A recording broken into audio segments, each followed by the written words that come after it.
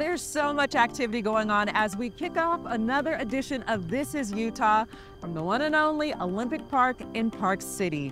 We are surrounded by greatness, and so we decided to showcase some local athletes who are also doing great things too. From the passion and determination of an avid skier who leaves age expectations in the dust, to a young figure skater who is quickly rising in the ranks and raising alarm about inequities in the sport. Plus, we dive into the life and legacy of a basketball legend who changed the game in the 1940s and is still inspiring athletes today.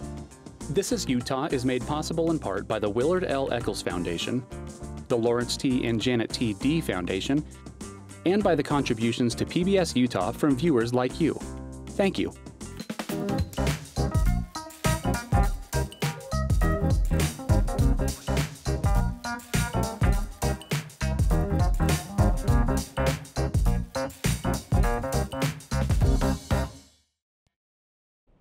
Gliding gracefully and carving fresh lines, Hall of Fame ski instructor Junior Bounous is a living legend. He was an extreme skier before the term was even invented. Today, Junior still shreds the slopes, sharing his secrets to enjoying every twist and turn along the way. I'm like hundreds of other people looking for the first snow and going and feeling it again. Every time I drive up Little Cottonwood Canyon, it's a pleasure. Every time I ride a lift to the top of the mountain, it's the same to me today as it did 60 years ago. I'm watching senior skiers. They quit skiing because they've lost their ski buddies. Yesterday you got, what, 6 or 8 untracked powder runs in? I know it. You're back to giggling like a little kid. You know, it made me feel like I was 80 again. Yeah.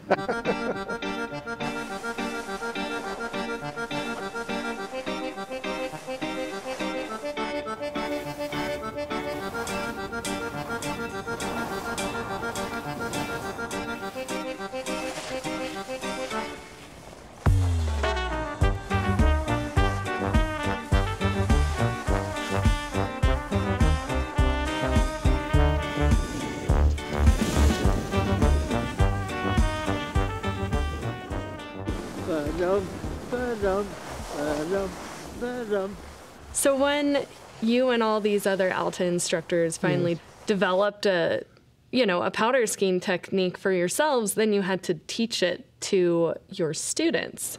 And one of the ways that I learned how to ski powder from you was being taught how to sing a song.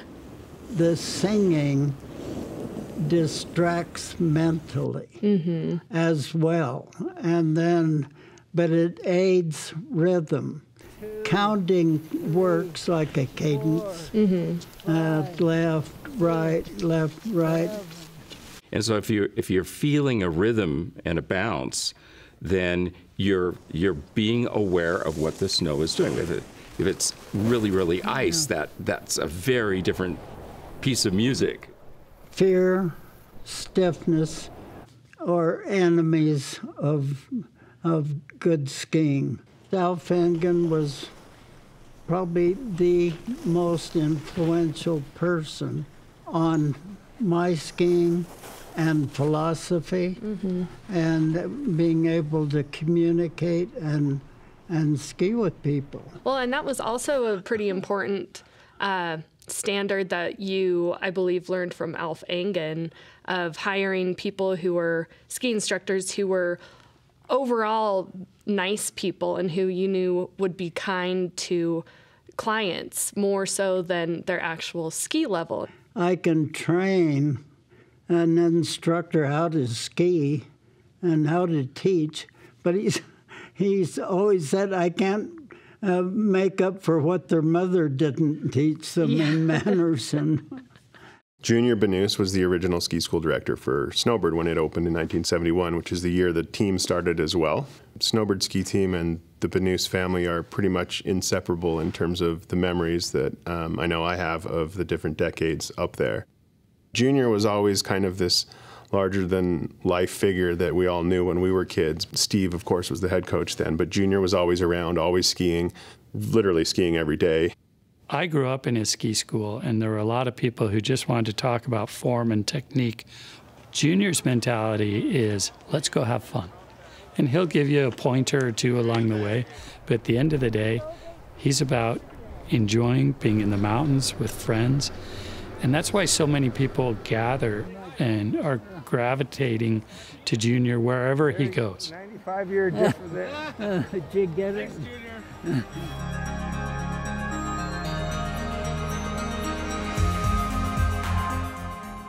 Skiing gives you a feeling between earth and air that gives you a floating sensation. I don't know how to describe that flotation. Back before you had created a powder skiing technique and figured out all of the gear and the skis and stuff, you said we were fighting powder. Learning how to ski powder, it can sometimes feel like you're fighting the powder. Yeah. And then you were able to transition into floating through powder. You know, the biggest help in powder skiing was the development of skis that will float. Jim Shane was the one that came up with ideas. He discovered that instead of sanding the tips, you had to sand the tail. And that's when the tail was soft and it would let the tips float. He said, we got to move the bindings back and shorten the tail, not just soften it. And that combination, we had powder skis. Junior Bounous was jumping off cliffs long before it was cool. He could catch a lot of air and land it smoothly and make it look easy.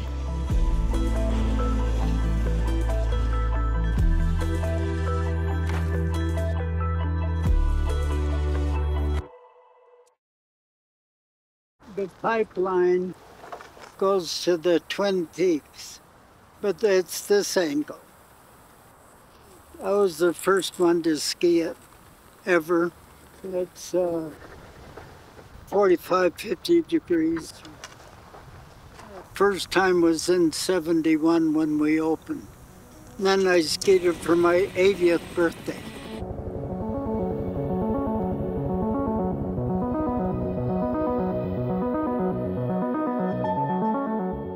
So Junior knew what could be where Snowbird is today. They used to come over from Alta and ski Peruvian Gulch or even sometimes Gad Valley.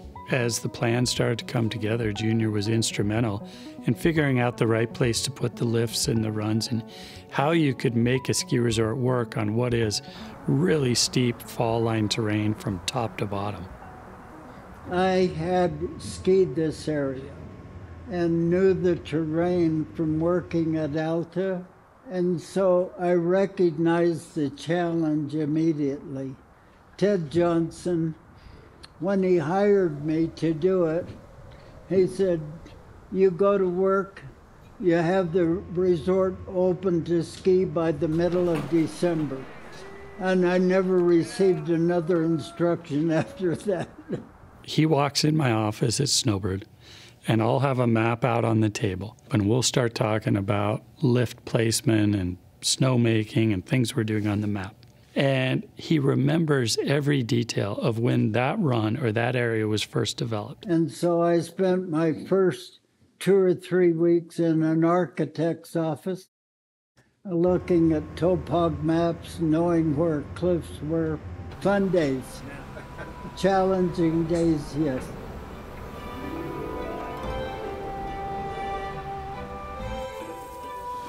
And this is a white lupine. And I've only seen 2 or 3 plants. One of Maxine's favorite summer hikes, of course, was always wildflowers. And Little Cottonwood Canyon up here in Mineral Basin. And she liked to take a book and try to identify all these flowers. Since her passing, Snowbird and Bounous have combined together to build a ski bench with Maxine's name on it. We had 70 years together. She skied into her 90s. I've been very thankful that it lasted that long. Southern Utah, it doesn't matter. Colorado, Utah mountains, alpine terrain, Red Rock Desert. It's so beautiful. It is all enhancing my life.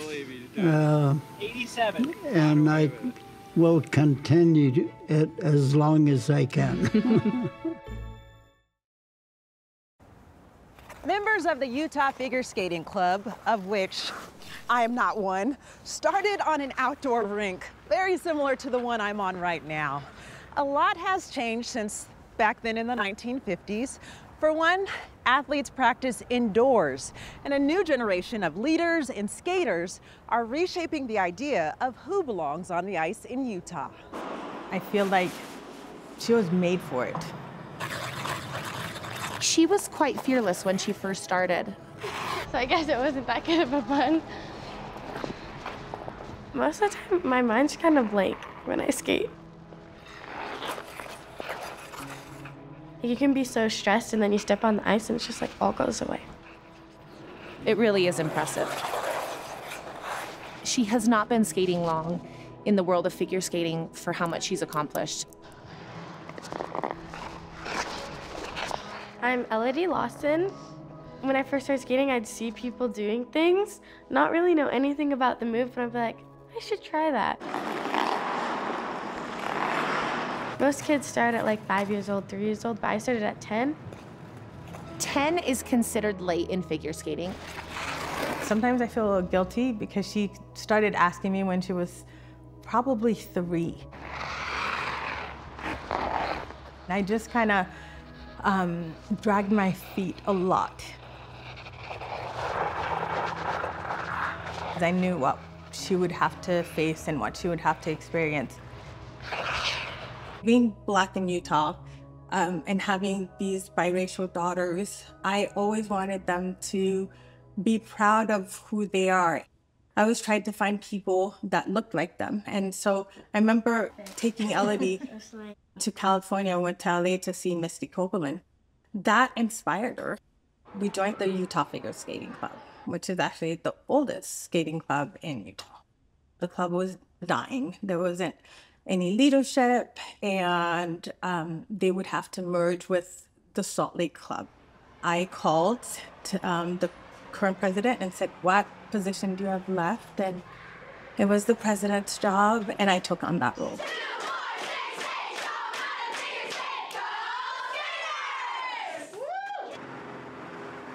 There's not a lot of diversity in the rinks in Utah, or like pretty much anywhere. It is really hard. There's not a lot of Black people in skating.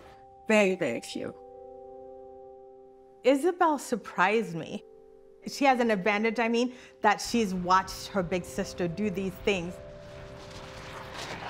When you are judged on how good your costume is and you show up with things that don't match your skin tone, that's gonna affect how you skate mentally, because you think, well, I'm already going to get minuses for the fact that my presentation isn't as good as it could be.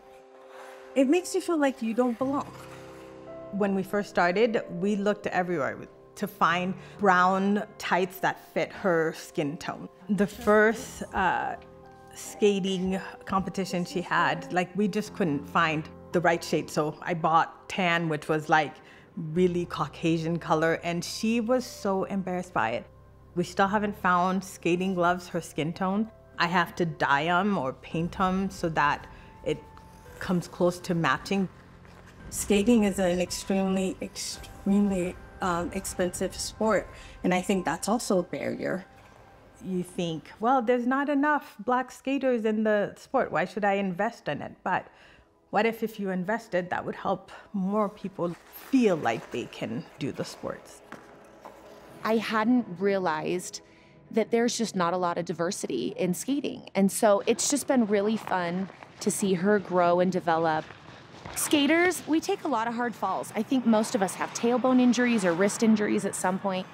I had tried my double axel off the belt for the first time, and Kelsey thought I was really close, like I was gonna land it the next day. But then the next day in the morning, I was training off ice and I rolled my ankle. None of my jumps feel as normal as they used to, but slowly but surely we're gonna get back. Because I'm like landing so early. I remember when she first landed her axel. Her goal was to just land it in competition for the first time. That was probably her worst competition. It was so painful to watch. She fell on every single element possible, but she landed the axle. She landed the axle, she reached that goal, and we celebrated. I hope that I can make enough changes, at least in Utah, for people to be more welcoming of the diversity. When I first started, I felt like really lonely. I didn't feel like an ice skater, like part of the ice rink. That is so important for people to see that they belong, they can do this. A University of Utah student stepped on a basketball court, and by the time he stepped off, the game was never the same. That student, Wat Misaka, shattered racial barriers in basketball and beyond, leaving a legacy that still inspires young athletes.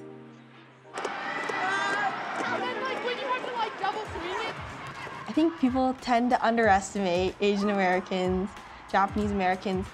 We are athletic, we break barriers in history, and Asian American stories are like integrated in US history throughout, but we just don't hear about the stories. I'm Kimari Pern. I'm in 10th grade right now, so I'm a sophomore. I've been playing volleyball since I was in 1st grade, I think, competitively since I was 11. At first, I wasn't really interested in history. It was probably my least favorite subject, but my teacher reached out to me and she asked me, hey, would you be interested in doing this national competition for history? And I'm like, I've never heard of that before, but okay, I'll give it a shot. So I made a documentary for National History Day. It's about Wat Misaka, first person of color in the NBA. I'm really interested in Asian American stories because I feel like there's stories that are untold about our history but are super important. And so I was just looking like famous Asian Americans up, and I saw Wat Misaka's name come up. And then when I was doing like more and more research, I realized he's not just the first Japanese American or the first Asian American, but the first non-white player in the NBA, and he like broke the color barrier like Jackie Robinson did. And he's from Utah, He's so. from Utah. Yeah. He's from Ogden, right? Yep. In history, once you get involved, you're like, yeah, right? Like, it just took one thing and then I was like hooked. When I'm making a documentary, in my head, I can just see the documentary already playing out. This is Wat when, during a Knicks game, they were recognizing him for being the first Knicks draft pick and being the first non-white player in NBA history. They announced it to the whole stadium. That was so cool. So Wat Misaka was born in Ogden, Utah. He grew up on the famous 25th Street. He went to Weber Junior College, which is now Weber State. He played there. They won the ICAC championships twice. And then he moved to University of Utah. It was there that he won the NCAA championships and NIT championships when he got back from the war. And so it seems like the winning kind of followed Wat around wherever he went. In '44, it really was a local team. And, you know, people say, boy, it sure was a fluke that a team from little old Utah could win the national championship. I keep saying that the fluke was in that we had so many good basketball players coming up at the same time from such a small area. I think there are 5 of the team that signed pro contracts. And the whole state went wild. I learned that he was a really good athlete. He earned the nickname Kilowatt for being like so quick, speedy on the court. And I've seen some of the videos. It's crazy how quick he is and how good his defense is. When I won my most valuable player thing was coming across the center, getting the ball coming across the center. A lot of them, like myself, would shoot with 1 foot off the floor. You know, they shoot with a little hop. The shot's just about gone. You know, yeah, like this. What I learned about Wat's story is that he never gave up, even when facing the racism and discrimination going on towards Japanese Americans during World War II. Basically, after Pearl Harbor, the Japanese American U.S. citizens were declared aliens or enemies of the U.S., and so they put them into Japanese internment camps and forced everyone from the West Coast to move inland. I didn't know that my family was affected by this. I even didn't know about my grandpa being in the camp for a while, and there are so many untold stories in history, and they need to be shared, especially Wat Misaka's story or the Japanese internment camps, both things that I didn't learn about in schools. After we came back from Madison Square Garden, where we'd won the NCAA basketball championship, and that was the first piece of mail that my mother gave me as I stepped off of the train, was my little greetings from the president inviting me to join the Armed Forces of the United States. He went overseas to Japan while they were imprisoning other Japanese American citizens in these internment camps. It was really interesting to see that footage from Wat in the camp at Topaz. He was visiting though, because he didn't live on the West Coast, so he wasn't incarcerated, but he was representing them by playing basketball. At this time, please direct your attention to the East Rafters for a special presentation as we reveal the banner of Wat Misaka.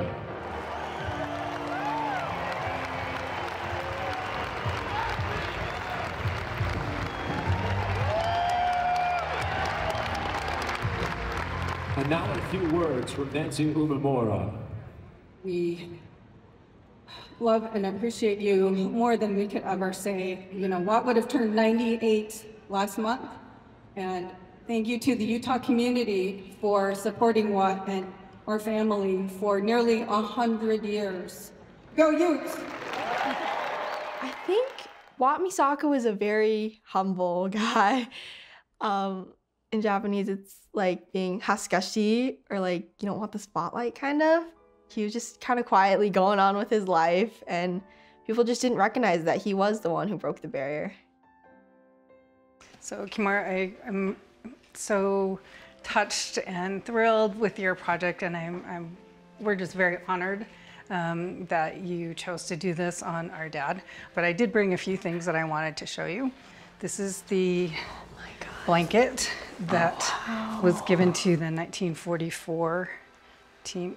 Oh my gosh. I saw this blanket, and Wat was in a movie about Topaz, holding it up with, I think, Tatsuno. Yeah, yes. Tatsu. Wow, this is so amazing. And then when he was sent to Hiroshima shortly after the bombing to interview people, he was part of the 5th Air Force, because the Air Force was part of the Army at that time. Yeah, so that was his 5th Air Force patch.